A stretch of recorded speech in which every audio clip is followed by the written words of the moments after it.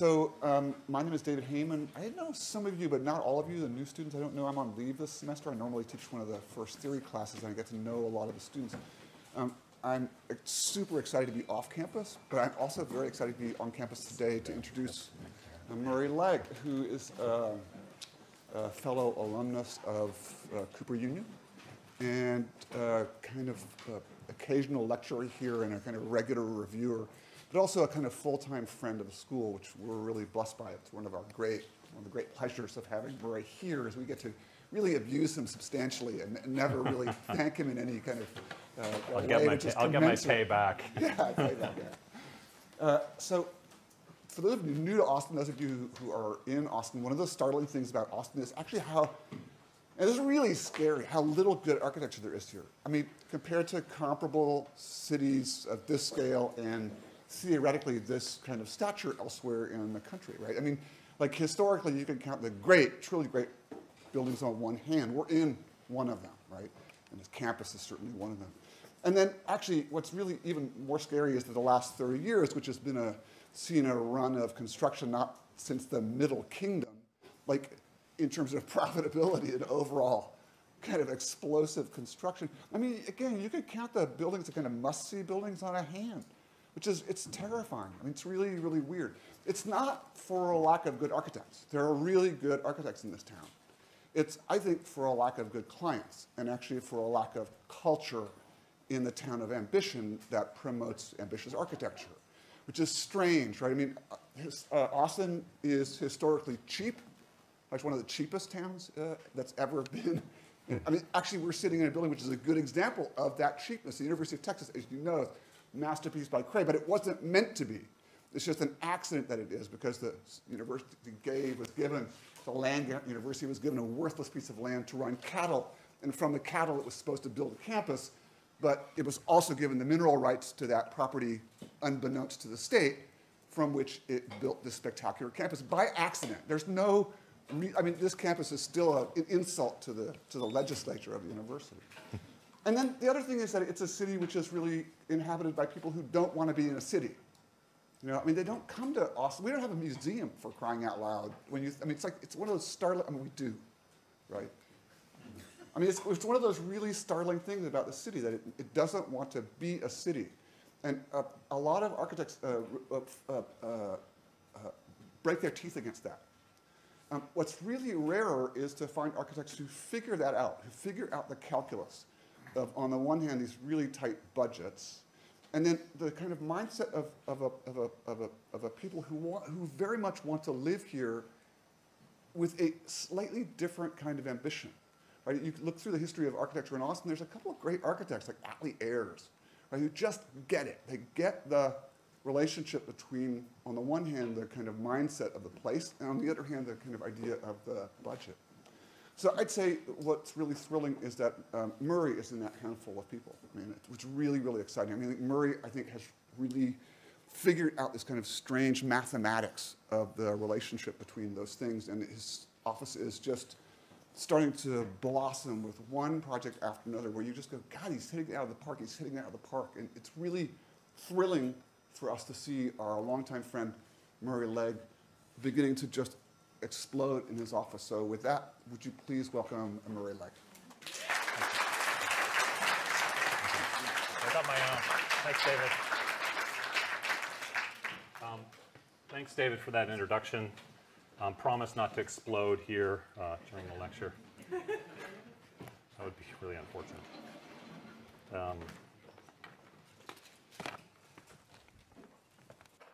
Most of the work that I'm going to show is from our architecture office, Murray Legge Architecture, which I started 9 years ago.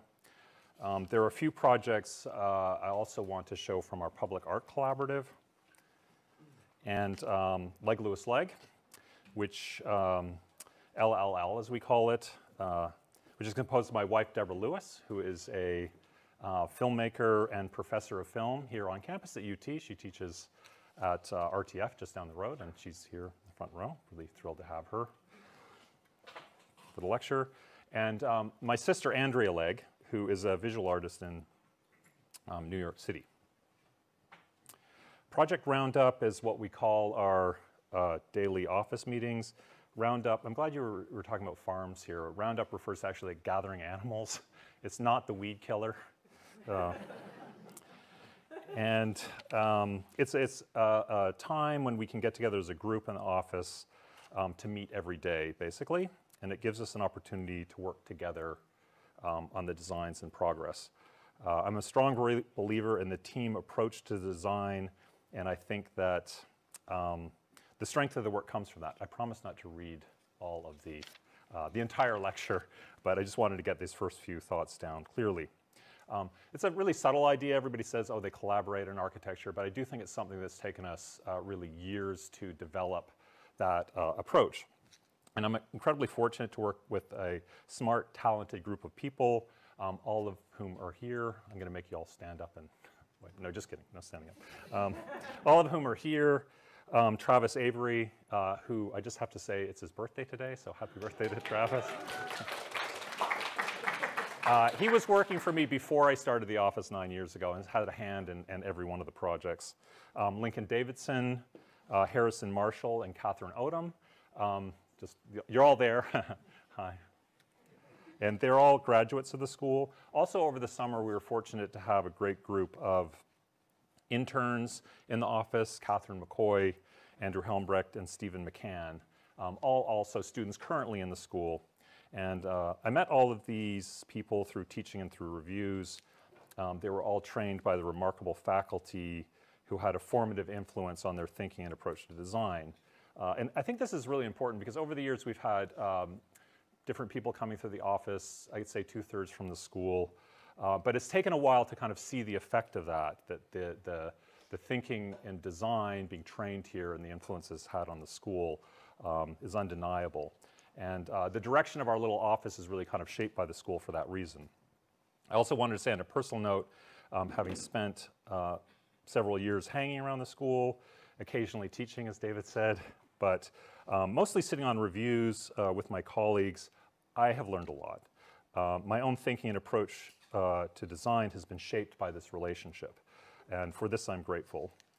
And in doing so many reviews, it's actually kind of interesting. I was thinking about it. I mean, finally, we get a chance to pin up, so go easy on us. Also, I just want to make a quick note about the photography. Most of the pictures you're going to see, not all of them, but most of the photography is by a young photographer in town, Leonid Formansky. And I think more and more photography has become more important to architecture, and consider Leonid really kind of a collaborator. All right.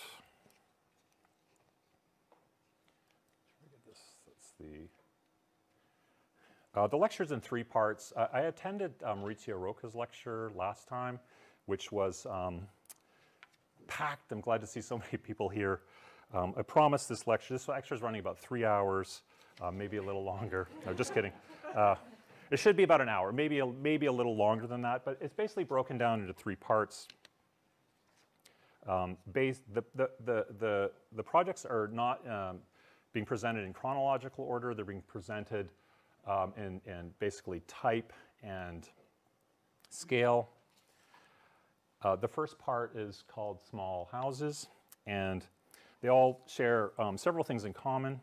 I'm glad you actually mentioned too, and it's interesting in your introduction, like how kind of spot on you were. I mean, first the farm reference, Roundup in the farm, and then, but also that there's so little good architecture in Austin, which is really something that has been kind of something I've been thinking a lot about as well. But small projects are meaning like they're between 800 and 1,900 square feet. They're all relatively modest budgets. In fact, a couple of them are like literally the lowest budget projects that we've ever worked on, both in terms of the fee and the time we've spent in designing them, but also in terms of construction dollars. And more importantly, they're all sited within the city's single-family zoning regime, which makes up a large portion of the land in the city as this single-family zoned land, which is incredibly low density. It is about 5 or 6 units per acre. So I've organized these, the 7 houses in terms of increasing density, starting with a small house on a larger lot, and moving up to more houses, more units on much smaller lots. In a sense, trying to look at a kind of incremental increase in density. And more we're being asked to create denser projects on smaller lots with smaller, more flexible houses and units where we're pushing up against the constraints of the city code for that zoning. And I think you've heard a lot about this. I mean, we call this the kind of missing middle problem. But for the record, the city wants to change these rules. It's really the neighborhoods that have kind of dug their heels in and resisted that change. The 7 houses are located here on a map of Austin from 1955. And just to give you an idea of how much Austin has changed, you can see the furthest north project. The first one I'm going to show you is in the Skyview neighborhood. This is off 2222 here, which was like the edges of the city then. And then further south down around Ben White is, I guess this would have been a rural site. The city's, more or less kind of filled up this map now. This was around the time of the birth of the low-density suburban neighborhoods. And that's why I wanted to show it, because we're designing in these neighborhoods that have an impact on what we do. And the birth of those neighborhoods has occurred like mid-century, roughly 70 years ago. The city has changed. Well, the needs of the city have changed, but the urban constraints have not changed. And this is a kind of force that is really affecting how we design or how we think about architecture. And I think what David was saying about that, I don't know if we've unlocked the key to making good architecture. I mean, I appreciate the comment, but it is that we're trying to figure out what these forces are and kind of work with them rather than working against them, I guess, is the idea. And the one thing I wanted to point out to, I mean, I don't have a map of this city zoning, but much of the land, or a large portion of the land of the city, is kind of locked inside this single-family zoning, low-density single-family zoning regime or set of rules. The first project I want to show you is in the Skyview neighborhood. This is 2222.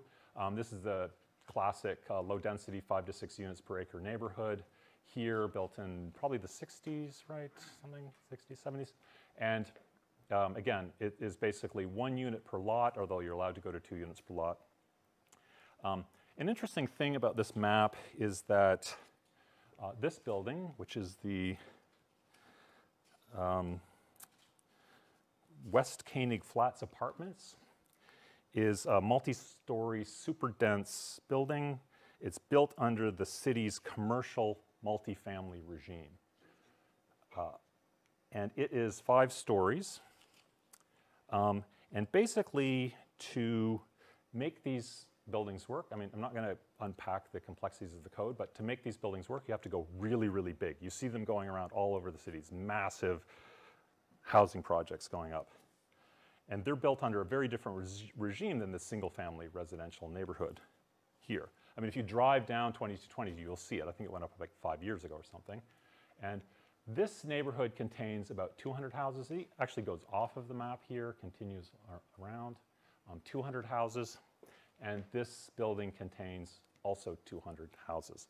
So you can kind of see the difference between the two regimes, the single-family regime with this incredibly inefficient use of land, and then the super compact, dense regime. And then what is not possible right now in Austin is to do something between the two, 4 units, 6 units, 8 units on a smaller portion of land.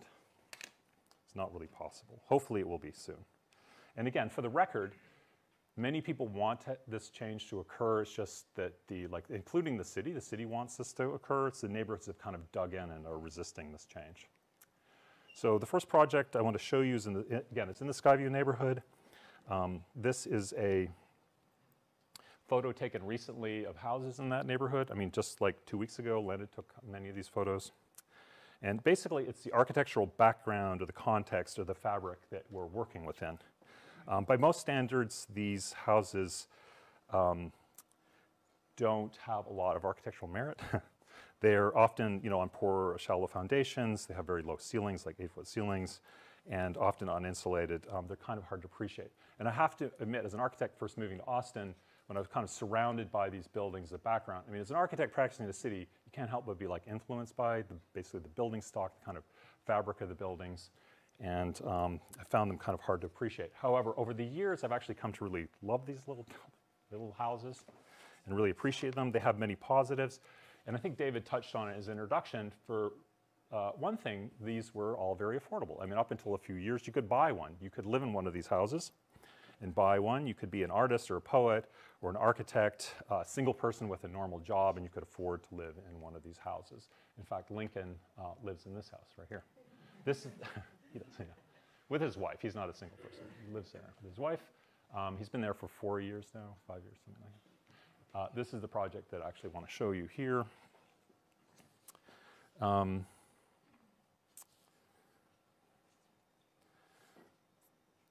So basically, and I think David mentioned it, you know, one of Austin's strengths, or if it wasn't its main strengths, was that it was an affordable city. What we're facing now, and it's actually kind of hard to get our mind around. I mean, 3 or 4 years ago, these were difficult to afford. Now, in the last 3 years, we're trying to get our mind around that. You know, they're like $600,000, $700,000, $800,000 to buy one of these little houses. First project I want to show you is a remodel of one of these little houses. So a few years ago, an artist couple asked us to improve one of them. Here's our little house here. And again, approaching the project from the position of like not really liking the house that you're going to work on. I mean, a lot of people approach these houses like, let's just tear it down and rebuild it. We hear that all the time. It's, quote, tear downs.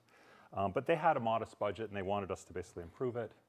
So we added 3 little elements to it, actually 3 windows, one that points to the sky over the shower, one that is a window over the kitchen sink, and a horizontal window which wraps around the living space and associated roof. There. See, it's a modest little addition to that house. And you can see it from the street, the 2 little pieces that we added. In plan, I mean, we really didn't add any square footage to this house. It's just simply kind of remodeling the existing house. So in the 50s and 60s when they were built, I mean, there are 3 bedrooms and 2 bathrooms, and families were pretty happy with these as an affordable house. Our remodel was basically we did very little to it, in fact, just kind of renovating the interiors modestly. And section through that, this is the 8-foot ceiling height, section through the new window, and this new window over the kitchen sink, which is vertical, and the horizontal window, which wraps around the living space. And reconstructing the roof and wall to create that new horizontal window. And the effect is a transformed space where the stick frame structure is exposed. So learning to just improve these little houses with a few somewhat modest moves. In South Austin, similar house, single-story house. Here, we're improving the house, but by adding on to it and not really renovating the house itself. Again, a young couple who had a growing family. And the interesting thing is it's on a corner lot here. I think this is actually a little later, maybe 70s construction, and it is even lower density. Here's the house and a 2-story addition in the back. Completely kind of opposite approach. Instead of remodeling the interior, we're adding on to these modest little houses. In plan, again, they asked us to, like, we didn't do a single thing to the existing house. Here's the existing house in yellow. Added a 2-story box, which contains a little office. The client has a little vet service, mobile vet service office, and upstairs a new bedroom. Very modest, 800 square feet. And a view of it looking out across the suburban neighborhood. In elevation, the existing house is low, reclining. Addition is super compact, vertical.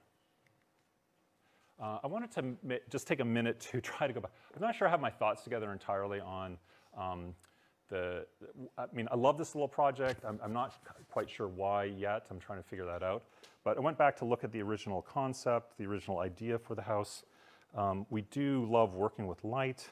So the original idea was we had a super compact footprint, 2-story house to create a little 2-story, or I'm sorry, a little clerestory box on the roof that would help filter and control light and bring it into the house. It was an idea to try to do something special on the inside of this very modest little addition. And then thinking about pulling that clerestory box from front to back, and that it would have an impact on the elevation of the building that would create a figure. So there's a kind of figurative quality, almost like a kid drew it, little figure. But it's coming from a very practical, kind of rational idea about shaping light. And this is the result. I love that in that neighborhood, you know, it's all privacy fences, right? You're walking down, it's all privacy fences, and this is like it's looking out over the neighborhood. You can see the section through there, connection of the stair for cats, place for cats to hang out. And here's a section showing that box, which we shifted to align with the interior wall of the second floor. And then inside you can see the effect where, like Skyview, we're running the structure through, pulling the finished materials back and revealing kind of rougher structure on the inside. Oops. And then that figure in the backyard, and then at night looking out over the neighborhood. This is a 1,900 square foot house on a pretty narrow lot. Our clients, a young family, bought this property with friends. I think I need to explain this because one of the great challenges of building small is the economy of scale. 1,000 square feet of construction costs a lot more per square foot than 5,000 square feet of construction. So you lose the economy of scale. It's one of the paradoxes of building small, compact units where you're trying to be affordable. So our clients, Nirav and Carla, purchased a lot in West Campus. It's a walk from here. With their good friends, Ernesto Cragnolino and Krista Whitson. They bought the lot together, they tore down the house, and they subdivided the lot so that they would each have their own lots. Ernesto is a partner with Kevin at Alter Studio, and Krista is one of Mel Lawrence's associates, both really exceptional architects. They tore down the house, they subdivided the lot to narrow 40-foot lots, and then we designed our house with Nirav and Carla, and Ernesto and Krista designed their house, both about 2,000 square feet. We designed them in parallel, and then the idea being that we would use one contractor who's here today, Alex Ferdman. Alex is here, and built both of the houses at the same time.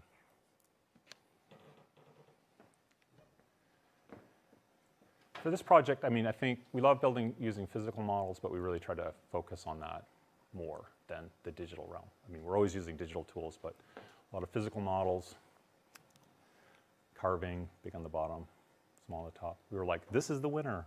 Yay, let's do this one.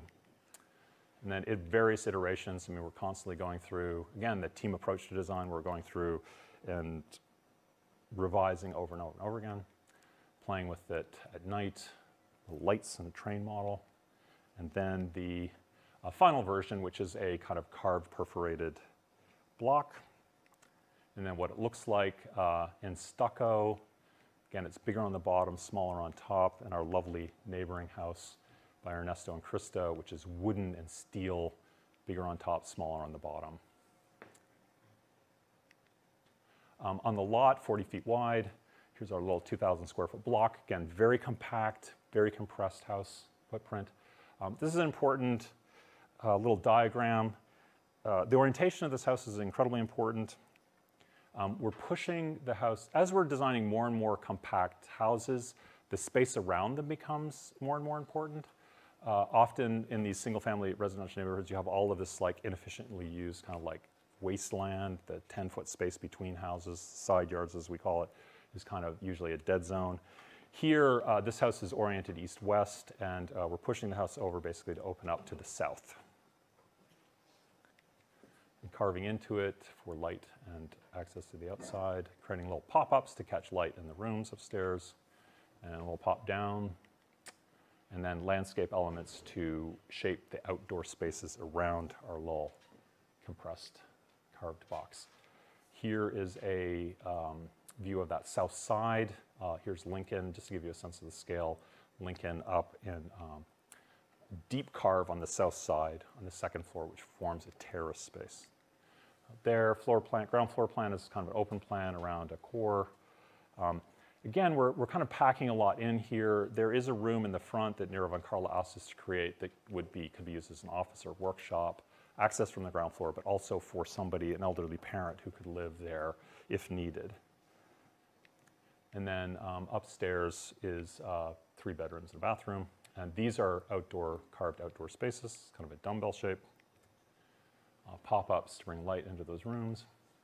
And then this is pretty important aspect of the house. Here is our second floor view on that south-facing terrace, which you access from a little door from the bathroom. That's the terrace here. Here's a section through the house. We're bringing in the south light. You know, south is the best exposure, students. It's important to understand. Sun is high in the summer, so it doesn't come into the house. Low in the winter, it enters the house low. We like that. We like to work with the orientation in the sunlight in the natural light. So here the sun in the winter is coming in low, south elevation. And then we've created a vertical slot in the middle of the house. This is the second floor hallway. So that here's Travis saying hi to Carla. So that in this really compressed house, we have this one moment of, I don't know, soaring heights, vertical space, but it's also a lighting device. You can see this is shot in the winter with that low winter light coming in and kind of bouncing around on the sides of the house there. Screen porch in the back, which is a little experiment with balloon framing, which we like, roof terrace of that. I wanted to mention this too, that most of the projects we're working on, we're incorporating photovoltaic systems. They're becoming less and less expensive, easier to install. Nirov installed, this is Nirov and Carla's house, this is Ernesto and Krista's.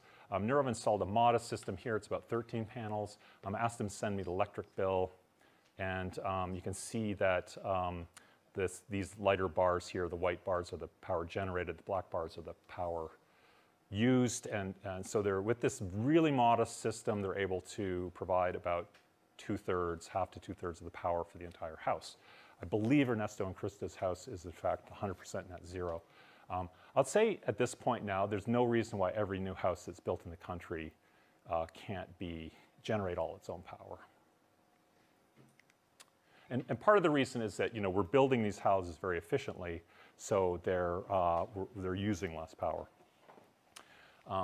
Getting a little denser now. There's this house in South Austin we call Stacy, is a traditional auxiliary dwelling unit as defined by the City of Austin. You can do in the single family zoning regimes 2 houses. There are severe restrictions which have made it difficult to do it, but you can do 2. This one is a little 1,100 square foot house behind this one in the front, our client's house in the front. Basically front house and back house, and you can see the triangular shape simply comes from the space that was left over between the setbacks for the floodplain that we had and setting back off of the existing house. These back to front houses present like a really weird challenge. I don't know if we've got it right, but you know, the front house has a front facade facing the street that presents to the public, and then you're building another house in the backyard, and then that also has a front facade, but it's facing the back of the front house. It's just like an odd situation. Here is a plan of that house and an elevation. It's a 2-story house, 2 bedrooms upstairs, 2 bathrooms upstairs, and an open floor plan downstairs. This space is an outdoor space that has outdoor space on both floors. To kind of think about or solve this problem of kind of the backyard, front yard dilemma with these houses, we created a kind of thickened front to this guy here that you enter through. And again, I would say, just as a note, this may be not the lowest budget project, but pretty close. The owner actually built it himself. But we're creating this thickened wall that you move through, so the house, when you approach it in the backyard, it isn't what it seems. It actually appears to be really thin, like 5 feet thick, and kind of hollow, almost like a stage set or a prop. Has a weird feeling when you enter it. It's like, what is that? Is that just like a backdrop or something? It really has that kind of empty feeling to it.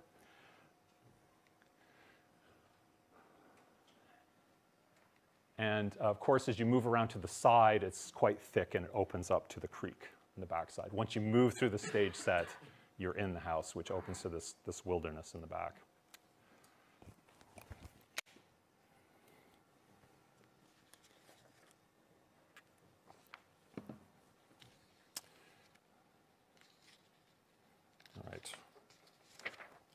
Michael Holleran's house.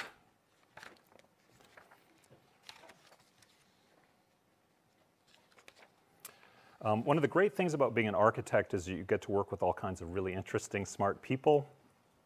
This is a project for Michael Holleran, who is an architectural historian and teaches here at the school. He's actually here with us. Here's Michael.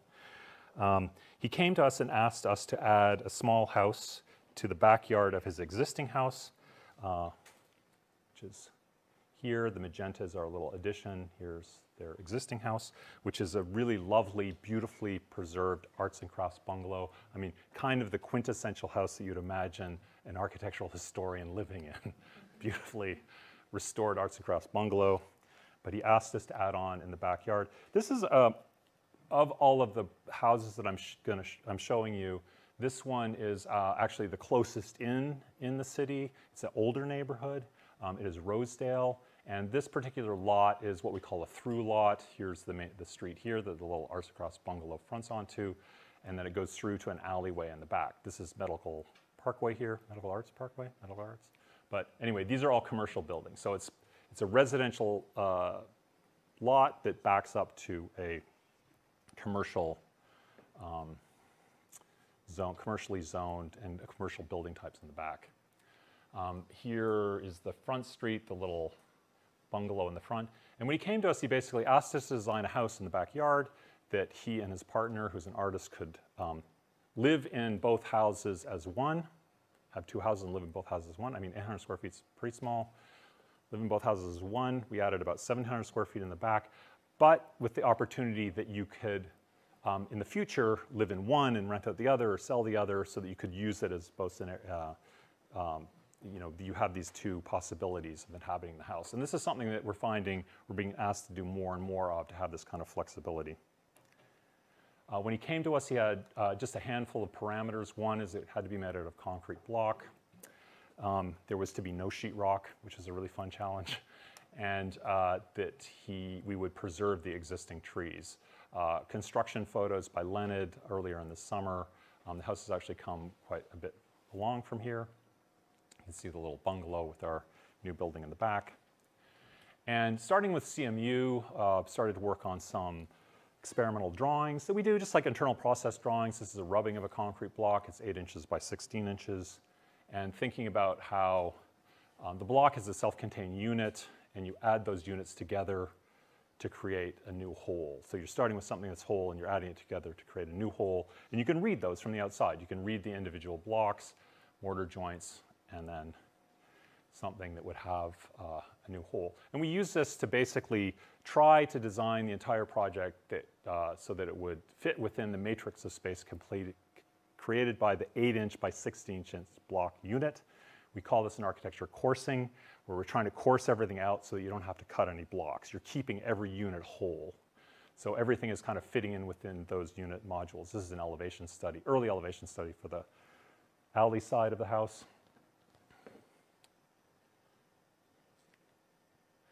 One of the great things, or kind of fun things about building really small buildings, you can draw them really big. This is a sheet, really big drawings. A sheet from our, especially as I get older, my eyes get worse. I want to see bigger drawings. This is a sheet from our construction set, one of Lincoln's drawings. And here we're able to draw the floor plan. It's 24 by 36 sheet at half-inch scale. And that is important because we're able to actually draw every single L-shaped block and all the mortar joints and all of the elements so that they could fit within this space. We could see it in one drawing. Just a quick note on the plan organization. The plan is organized in 2 blocks, a big block and a little block. The big block faces the alley. It's 2 stories. And the little block kind of completes the courtyard. There's a lovely fig tree here that we want to keep. Creates a courtyard between the existing house and the new house. And the little block, which is 1 story, has a little roof terrace on it, mediates between the big block and the little house in the front. And then inside, we're treating the wood and steel elements that we're inserting in the same way, trying to keep them as whole units and working with their modular units. Again, no sheetrock, so this is very much what it would kind of look like when it's finished on the inside.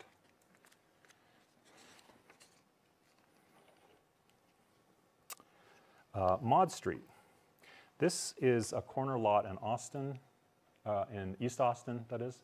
And this client, a really interesting client, he is kind of architectural hobbyist, I guess. He's hired some very good offices in Austin to design houses for him. In fact, Elizabeth Alford at Paulin had designed a project for him previously.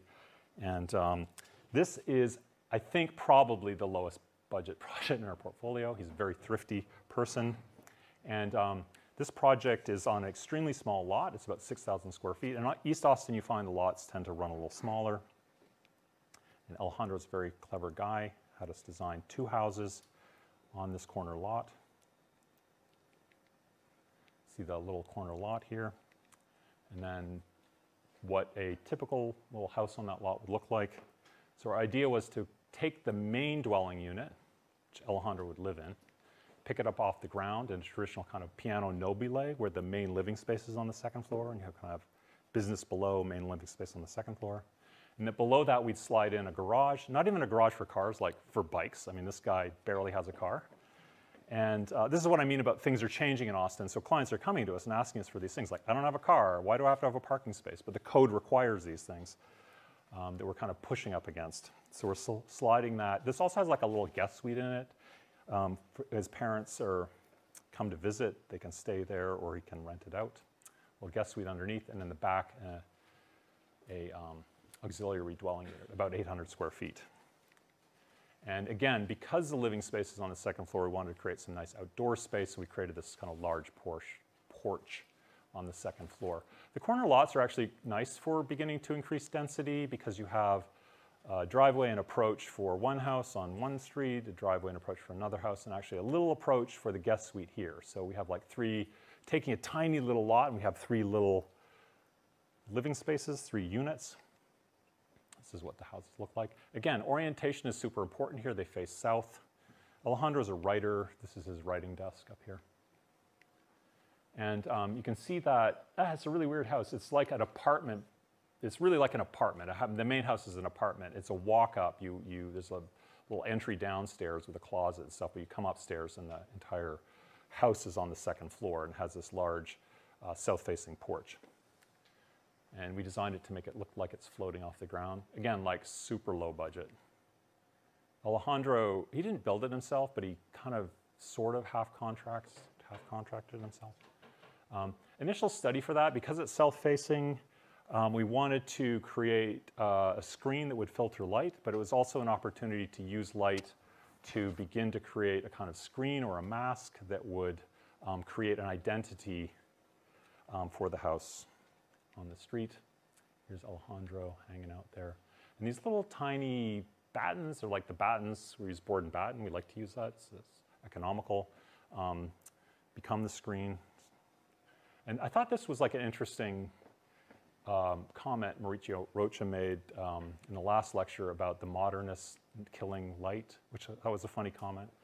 Not using light, but I think I understand what he means. Like, I think he meant like light as a decorative force, not just like a technical force. So here's that screen. And again, a nice place for cats to hang out in that porch. And here's the little ADU, which is like a small, scaled-down version of the big house. And basically, the way the math worked, Alejandro built both of the projects, sold the ADU, and used the sale of the ADU to pay for the construction of the whole site. The final of the 7 projects that I want to show you is 4-ish houses, 6-ish houses in East Austin. On Canterbury, there's a couple of lots that go down to the water here. I mean, you're not really going down to the water. Technically, the lot goes down to the water, but we have these massive setbacks off the lake that prevent any type of disturbance to the water's edge. And here we're creating 4 houses. You can see the site plan. This is Canterbury. This is San Saba here. And you can already see these are super compact little homes. You can see how much more compact they are than the kind of sprawly neighbors. That's sort of what I like about looking at the site plans and this larger context, is that you can kind of see, compare your house to your neighbors. And we call these units A, B, C, and D. And for various reasons, I mean, the city code is kind of a train wreck. I'm sure you've heard that. But for various reasons I won't go into, we couldn't provide vehicular access off of San Saba. We had to create our own little back alley. So each of the houses has kind of semi-private space where you park between the units here. So you're driving in, parking. It is nice in that it leaves a yard kind of free of cars. I'm only going to show you the front house. All of the houses were designed with the same language. This one is about 1,600 square feet, Unit A, 1,100, 1,800, 1,700, something like that. But they're all designed with the same language. Here is our Unit A in the front. I really love this neighbor's house. I guess one of the things we like to do is just like talk to the neighbors, kind of reflect what's around us. And I love these proto-modern house. I mean, think built in the 40s or 50s. It's CMU, parapet wall, reads as a flat roof, kind of black and white. It has these lovely little details made of concrete and stucco. So we're responding to that, although ours is a little bigger. Here it is from the front. It's very narrow and efficient, about 16 feet wide, easy to span, very compact. Winter shot. This is Len. I mean, Leonard is like this. I mean, he went out, texted me on the days when it snowed, and he was like, I'm going to go shoot your projects. I'm like, okay, let's shoot a white one. That makes sense. Take a picture of a white one. Kind of like looking at it. It's like funny because it's not Austin in a way, but it is Austin. Maybe Austin's future. And looking back at our little neighbor here in our white stucco. They're boxes. All of the houses are boxes with a two-story hole cut in the middle. So what it looks like from the side. One of the challenges with the site was that we're creating long, narrow buildings, which we like. We like long, narrow buildings. But the orientation for this project is like the worst. We're doing the opposite of what you're supposed to do, which is we're creating a large west-facing facade. When the sun is low in the west, it's getting like pounded by the sun. So it's extremely energy inefficient. But by cutting a hole in the middle, you create some new facades. You create a new south-facing facade and a new north-facing facade. And when you have a west-facing facade, it is under deep shade. So we're able to do large expanses of glass inside the courtyard and not worry about the solar gain that occurs with the sun pounding down on that western elevation. We call this a reverse coconut, white on the outside and material rich on the inside. The other is a kind of climactic response. White is really the best color. It's highly reflective and cuts down on solar heat gain. So we have the darker materials on the interior. The courtyard is a kind of anchor. You enter the house through it. You can hang out in it. And from inside the house, this is an important idea, from inside the house you can see from inside to outside to back inside again. And in these small houses, this is a magical effect of making it feel much bigger than it actually is.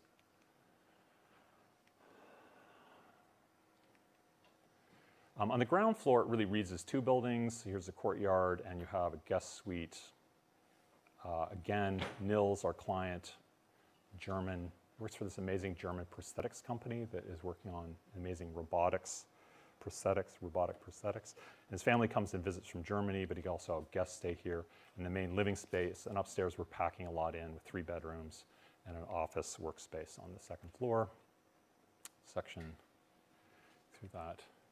And then again, the courtyard is really a kind of lighting device where we're cutting deep into the building and letting light enter the interior and playing with that. Just a quick note, when we're working on these super compact houses, we have to be clever about nesting. Like everybody's always like, oh, it's such a small room, where do I put my desk? So we have to think about those in a clever way. We do have a few moments when there's so much program, it's like sticking out of the house, pushing out, like you make it compact and things poke out. And that those have program in them. They're like little work, they have 2 or 3 of these little workspaces that are set in the bay windows.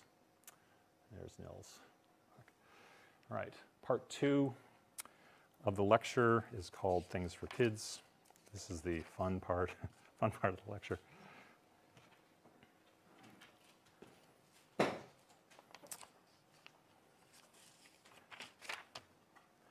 Wanted to start with a couple of projects we did for a remarkable little school here in town called the Little Tiger Chinese Immersion School. And the school was started by an artist couple here in town, Mike Osborne and Maggie Chow. And they're grads of the MFA program, the art school here, both like gifted artists. They started the Chinese immersion school in their backyards, and it's really taken off. Here's one of Mike's photos. I really encourage you to check out his work. I meant Mike because I was just a fan of his work. I started to see his work around and was really interested in it. I would say Mike is like a really important collaborator on these projects because he actually acted as a contractor too. He built them. Little Tiger Chinese Immersion School. So 51st Street, this is North Hyde Park. They have taken over basically this church building and they're expanding, so they bought a neighboring residential property here. The magenta are two little projects that we did for them. We did like a little master plan to help kind of make it more cohesive. I wanted to mention this too because I think this is important. It was important for the house, the projects I showed you as well, that what we're doing is, as a kind of architectural approach and urban approach, is really like flowing in or fitting in to the existing ad hoc urbanism and not trying to transform it, but trying to respond to it and fit into it. Here are our these tiger orange squares are our little program. First project we did is a classroom building, a permanent classroom building. The second was a response to COVID, an outdoor classroom building. Here is a view from Eilers of our little classroom building in the back. And then, again, this ad hoc urbanism that we're confronting in Austin. The church building that Little Tiger Chinese Immersion School is in currently. The house next door that Mike bought and moved into as a classroom building, renovated as a classroom building, and then we built a new little classroom in the backyard there for them. And again, from the alley, responding to the neighboring buildings. Really loved this is old shed building here, quite inspired by that, and wanting to respond to it and kind of talk to those. Here's our new classroom building. Here's the view of it from the front. It's really small, 700 square feet. It's for little kids, like kindergarten, first grade, second grade, one classroom schoolhouse kind of model. And just a point here about something I think, again, I'm not sure I can articulate it clearly, but something that we're quite interested in is taking familiar forms in architecture, like a gable roof, and distorting them or modifying them to take them out of the ordinary and make them kind of surprising and unusual. And by beginning with something, there's a certain edge where you distort it enough and it's unrecognizable. And I think something that's really becomes more and more important to us, I mean, particularly in the public art, is that the architecture can be easily understood by people, that they can see it and understand it. I feel like a lot of what we do is really like inaccessible to people. They see it and they have no way to kind of understand it or relate to it. Here we're distorting the roof, we're making it kind of a big sheltering roof and bringing the eave down really low to make it kind of kid height. Here's the entrance, here's the little kids coming in. On the north side is a long low bay window, and that serves as a little place to sit for the kids, bench height place to sit, to change your shoes and hang up your coat and stuff in the cubbies. And then inside is a vaulted space, daylit from above. This is important. We're huge fans of the architect Max Levy in Dallas. He's really good too at like doing remarkable things and with very modest means. This is a detail that we borrowed from Max. Thanked him many times in articles too about the house. I'm like, Max Levy inspired this. Don't kill me for taking your idea. But it's a scissor truss. We love scissor trusses. They're extremely economical. They're prefabricated trusses. I think the trusses here were something like $1,500. I know Mike would know much, but they're very, very affordable. And basically, we're where the truss is the deepest structurally, which is at the ridge, we're opening it and creating a skylight, and then letting the truss come through the skylight opening and cladding on both sides to kind of baffle, so that, you know, the Texas sun is so powerful, it's taken me a long time to kind of figure out how to like control it. A little bit of it goes a long way. You don't need much. But basically keeping the direct sunlight out so that it bounces around inside this and creates diffuse light in the classroom. Occasionally, for a few weeks out of the year, it comes directly in, which is kind of fun, but it's during the summer. And then what that looks like, that diffuse light, this in fact is like a color photograph. It has this very kind of glowy, diffuse light quality. It's always hard to kind of photograph the quality of light in buildings and photographs, but Leonard has been doing a pretty good job. and then kind of looking up, and you can see how there's that light, direct sunlight reflecting off of the baffle. And then the classroom, again, with that little, once in a while, some light enters the building, classroom. We completed the classroom. They opened in the fall. Then that year, as you know, COVID hit, and Mike called us, I think it was like June after COVID hit, and he was like, we're going to move all our classrooms outside. And he asked us to, could you design a temporary shade structure for us? And he had a few requirements. He said it had to be built really fast, had to be super cheap, and it would leave no trace. So we created this shade structure, working with 2x4s.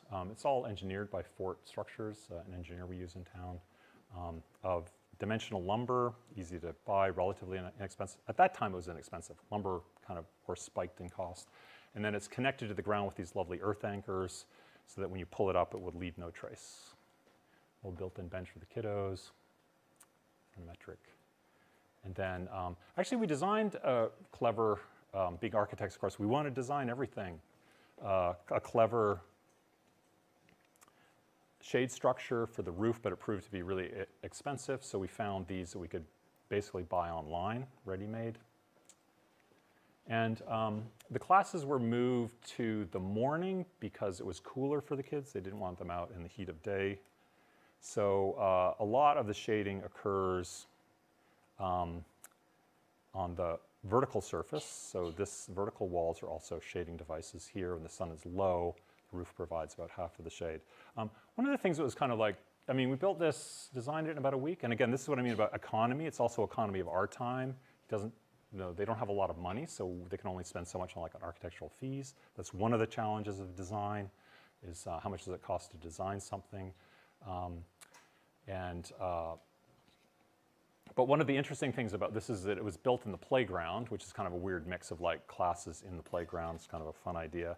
And it was completely unexpected, but the kids really took to it and started to kind of climb on it and play on it. You can kind of see they're literally climbing the walls here, which they were encouraged to do so. So it was kind of like interesting to see the kids using something that was like a COVID response, which is quite a negative thing, for something kind of positive.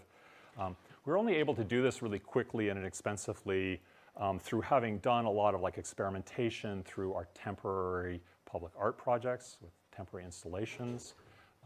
One of the projects is the Legge Lewis Legge project that was commissioned by local art museum here to create a mini golf course at the Laguna Gloria site. They commissioned artists and architects to basically create holes for a mini golf course. I actually did this when I was teaching advanced design, and several of my students helped design and build. I think Harrison worked on this one. Yes, he did.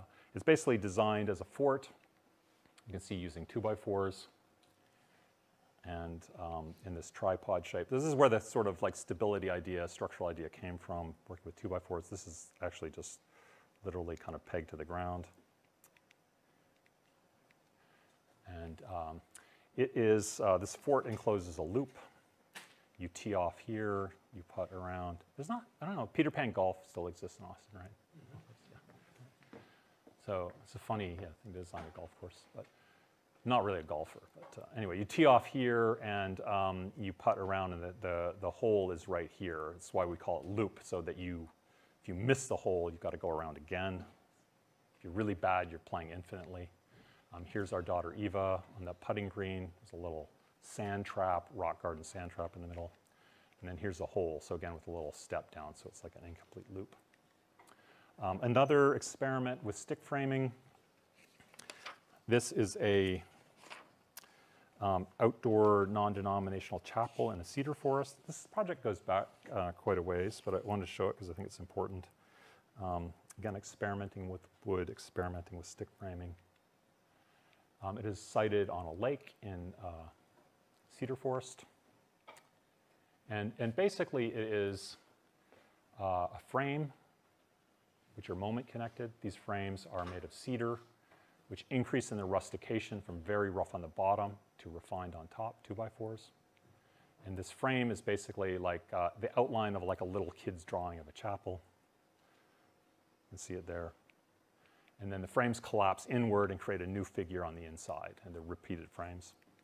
It has a kind of novel structure where all of the frames, you can see these, you call these rough, sawn two sides. So Wampler's is a sawmill nearby. We basically looked at the material they had, super cheap.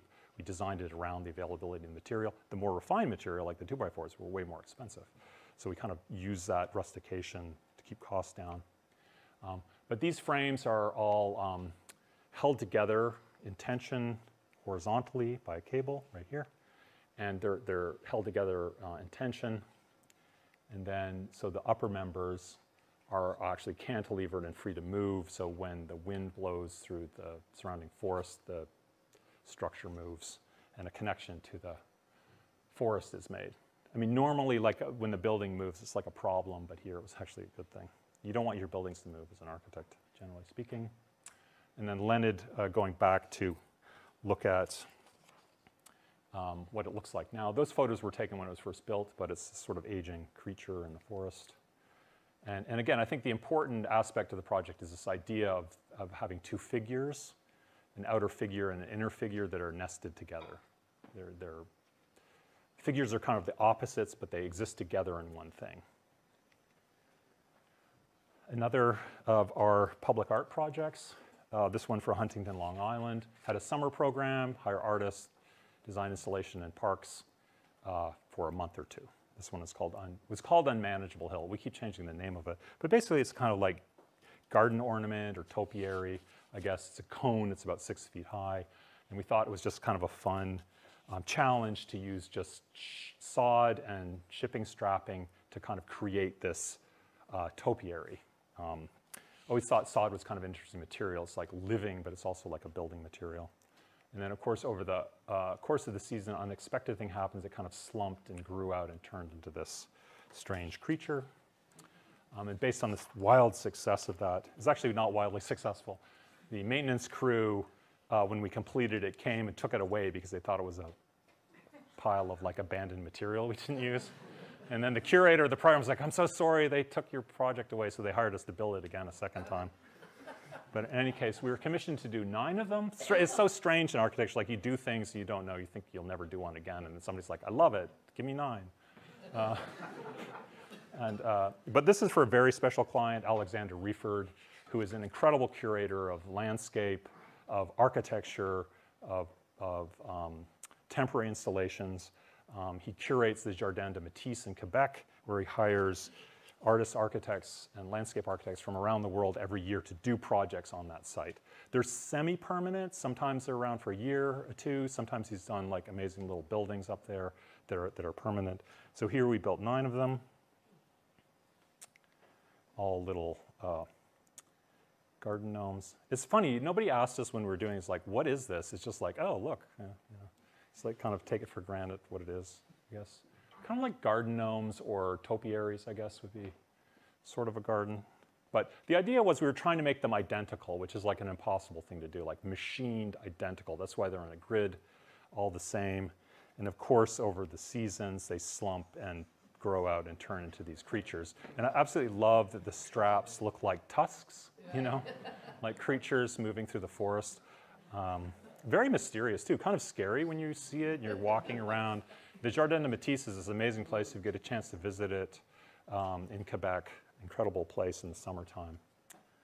And then, of course, they would send us pictures throughout the season of these creatures, what they looked like. And the next year, Alexander was like, we love it, but it's overgrown and it's falling apart. Can you do something with it?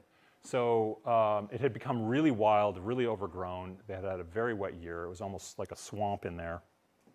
So we actually kind of loved it in its wild, decrepit, overgrown state, ruined state, decaying state. So we proposed to create what we call Nature Walk. And it is basically a balance beam which would weave through the garden and be a kind of nature walk, but a challenge too. You really had to pay attention to moving through the space or you'd fall into it, into the swamp. And here it is. They have an amazing crew of builders and fabricators there that did a really great job. I think one of the things too that with our public artwork, we don't have very many rules, but we like to work on things we consider to have, like we call it multi-leveled. But one of the rules is that it has to be engaging to kids. And if it's not, it's like we're failing to do that. I kind of love this project. I love this photo for that reason.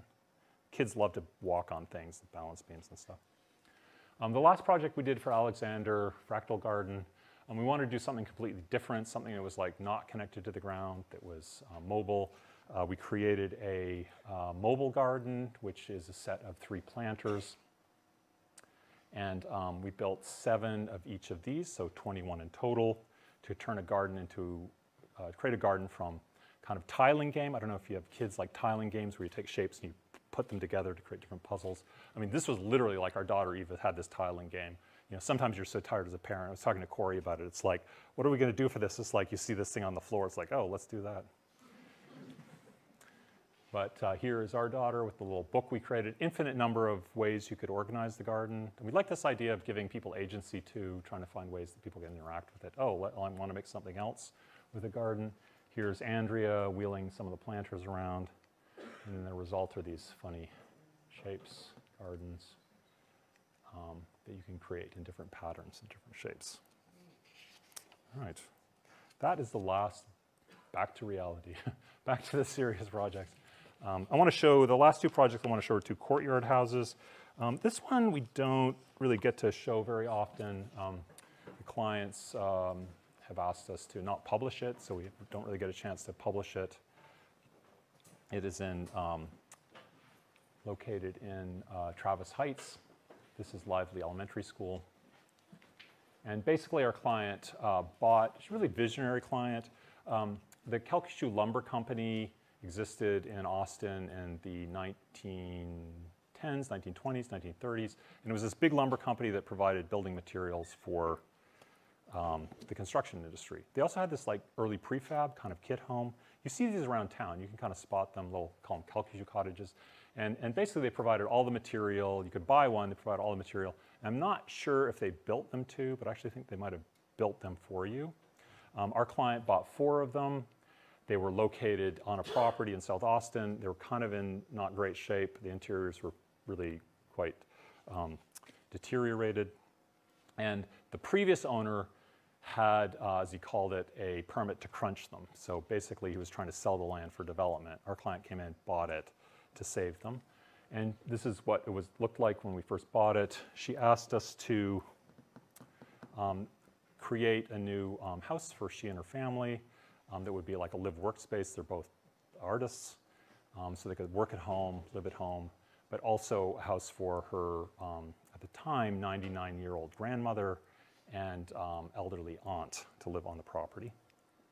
So here are some early sketches that we created to look at what we could do with the cottages. For various reasons, we chose not to move them around, basically for cost reasons. It's a motor court, so the little houses would have been rented by individuals. We would have parked in the middle.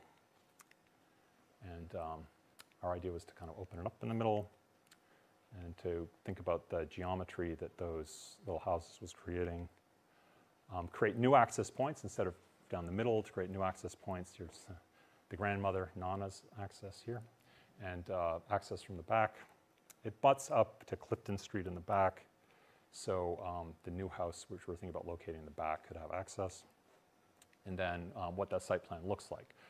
These are the historic motor court cottages, a new house which is U-shaped in the back with access from Clifton, and the middle space is a landscape courtyard, and we're closing the end with an elevated little orchard space and access from the side. The model by Travis. And then so from the street, it would just look like, the idea was you wouldn't see the new house or the new intervention really. There would be a few landscape elements, but it would pretty much read the way it did when it was built historically, like little houses, minus the cars. We love these little houses, little cuties. We studied them very carefully. They have this like fantastic pyramidal roof, tall roof. And we basically restored them. I mean, we're not preservation architects, but we like to do it when we have the opportunity. So we really studied these. We preserved them, studied them closely. They had this fantastic, amazing, very delicate, almost bird bone-like roof structure of 2x4s and strapping with metal siding on it. And to think it was up for like almost 100 years through storms and hurricanes, and the structure survived. This was attic space, so inside were really awful. The ceilings are very low, most of them kind of falling apart. But we restored the exterior. This is one of the offices. And basically what we did inside was like completely new. We vaulted the spaces, opened them up. This is one of the offices, one of the office spaces. One of the clients is a filmmaker, and inserted a new program into it. Here's the floor plan. So that space you were looking at is here. It's one of the cottages. So we opened it up inside and inserted new little program elements, which has like a little bathroom, a little kitchen, a little workspace. Each of the cottages is completely different inside, repurposed differently. 2 of them are standalone, and 2 of them are connected with air-conditioned links with these little tiny little jetways that we created that links to the new house in the back. The new house is accessed from the back, and it is 2 houses. House for the elderly aunt, and when they moved in, 100-year-old grandmother lived in this house, and then the client lived in this house. So all told, they're smaller houses, actually 4 units. That's what that new house looks like in the back. And then a section through the property showing the new house, which is basically a gable with a flat roof, front porch, back porch. This building has photovoltaic system, which provides most of the power for the entire project.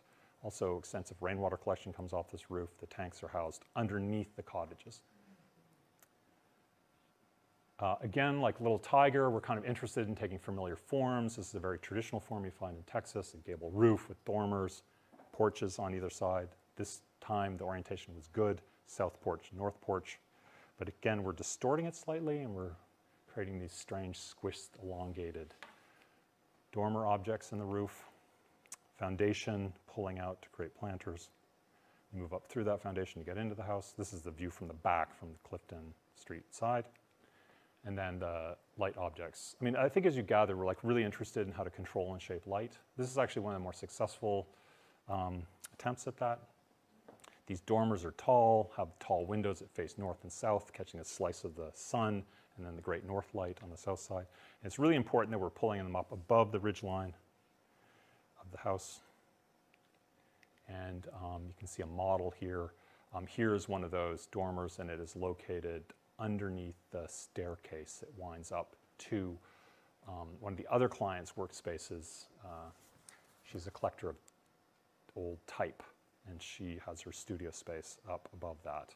So this light well is connected with a staircase. You move up the stairs underneath the light well. And you can see the interior, how that,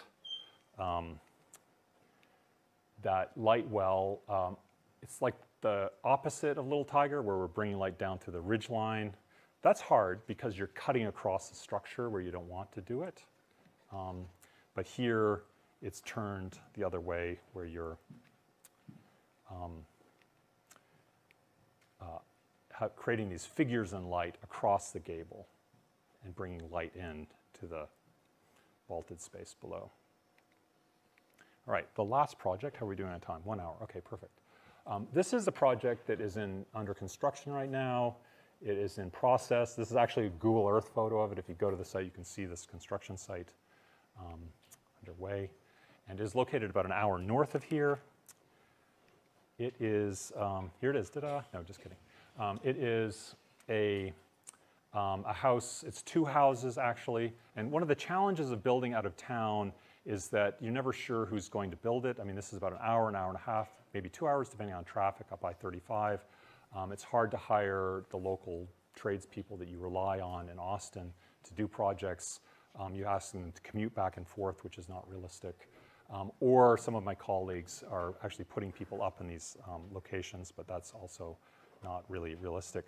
So when we started with this project, we met with the owner, and we decided to just kind of look around at the construction resources and what was going on in the area. So thinking we could kind of connect with that. He did find a builder who was interested in building the house, but he was used to building very typical sort of suburban houses that you see in the area. And this one, this is basically a kind of precedent study for the house. This house is actually literally like right here, this one. I grabbed this off of Google Earth too. I was like, the precedent studies. So something we love about architecture too is like every time we have a new project, we like to look at precedents. And I think like we do in school, typically we're looking far afield. We're looking at examples of like exemplary architecture for those precedents, Finland, Portugal, Tokyo. And I think more and more it's like interesting to look at like just kind of the more mundane, plain construction projects that are in the area. And here we're doing it just for practical reasons. Wanted to create something that uses systems and methods that would be familiar to the crews in the area to make it easier for them. This is a typical suburban ranch, hip on a gable, and it has some like interesting properties. It has this kind of lovely, flat, precise eave line. It has a large kind of figurative roof. Those would all be prefabricated trusses. And it has all the program nested under that roof that is really busy program that's going on. Here's our house. It's a square that is basically two houses. The main house is in 2 blocks, the main living space, and a bedroom wing, and then a guest house and a utility building. One of the interesting things about this project is the first time, we're doing a lot of projects that involve like a certain degree of rainwater collection, a certain degree of solar. This project will provide all of its own water. It does not have a well, and it does not, it is connected to the grid, but it will provide 100% of its power. And is not connected to city water. So the program elements form a square here around some lovely trees. You can see a figure ground drawing of that. So inside is kind of a perfect square in the buildings, and then outside is kind of raggedy with elements poking out where we would need to have program. Inside a bit cleaner, outside a little raggedy. And these are outdoor spaces, screened porch, terrace, outdoor little courtyards. These 2 blocks are connected by a little link that you can walk through. Then superimposing the roof on top of that. Of course, if you want to provide all of your own power and collect all of your own rainwater, you need to have a lot of roof, which is good because those houses that you see built all around, I mean, one of the things that's remarkable about them is they have these massive roofs. I mean, if you fly into Austin or flying to Dallas or flying to Houston, look over the suburbs, you're just seeing sea of roofs. That's the main kind of quality of these houses. So this is showing the dashed line is showing the houses below, blocks of the houses below, and then the inside line of this white area is the edge of the inside eave. The outside is the edge of the outer eave. And that inside is like a perfect square, outside is a imperfect, distorted square. See that figure, the inside square and outside square slightly distorted. It's very subtle in plan, but when you look at it, when you approach the building, it actually makes the building read as kind of a round building. It's much more dramatic effect and elevation. And we're doing this for a couple of reasons. Here's our hip on a gable roof. It's basically like gable turns into a hip, turns into a gable, turns into a hip, turns into a gable. Round in a circle, continuous circle. And when we met with the rainwater collection consultant, he was like, level gutters, we always like to have our gutters really level. We hate to always have to slope them, but here we're able to slope the gutters to points of rainwater collection, which is helpful. And then a model by Stefan Britz. Stefan was working in the office at the time. He built a couple of models. This is a really big one, but then this little guy. So you can kind of see there's a square. Taking that, you can recognize the ranch house gable, and it is just rotating around and around. It is set in a pretty, we're setting it in the ground, cutting into the ground a little bit here, and it's a little bit out of the ground here, creating this kind of flat datum. And then what it looks like under construction, here's linking right to the construction site with that eave coming down. There is some stone. It will be in the inner courtyard is lined in stone. So we're again taking the suburban idea. You know how in suburban houses you find like stone on the front as decoration. So here we're taking it, putting it on the inside, cement board on the outside.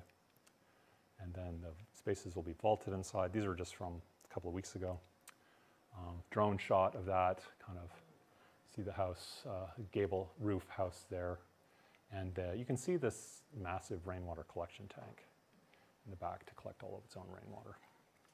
And again, I wouldn't say this is like a low budget project, but this has gone a long way to help keep it within moderate range, I guess. It's definitely not like a luxury house by any means. And then what it looks like from the front, messy construction site. You can see that sloping eave and some of the little cat ear pop-ups to catch light. And then that's it. Thank you.